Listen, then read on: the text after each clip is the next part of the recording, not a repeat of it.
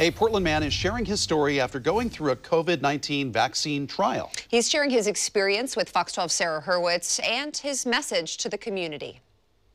Bob Ball says he got his first shot in the Moderna vaccine trial in August. I was definitely nervous about it. Ball, who lives in Portland, says he felt a little bit of nausea the first night after the first injection and pain at the injection site, but that was it.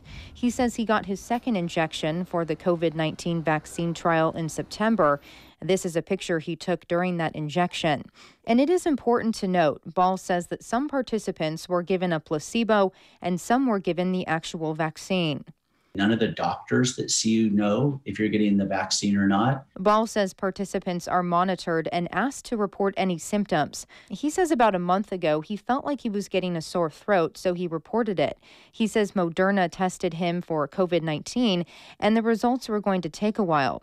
So after that, he says he got a test of his own for COVID as well as antibodies. When I got the results back, which the Moderna people confirmed the first part later, which is you were negative for COVID, you didn't have COVID. But my place that tested me, when they called me, they said, have you been really sick with COVID, or have you had COVID? And I said, no. They said, well, you have a lot of antibodies. That, Ball says, leads him to believe that he received the actual vaccine. Ball's message to the community, don't be afraid of the vaccine. Don't fear it. Go out and get it when it's available. I'm a living testimonial. It works. And yeah, it's like a vaccine, any normal other vaccine. Ball says the trial is for 2 years, and he, as well as the other participants, will be monitored to see how long their antibodies last.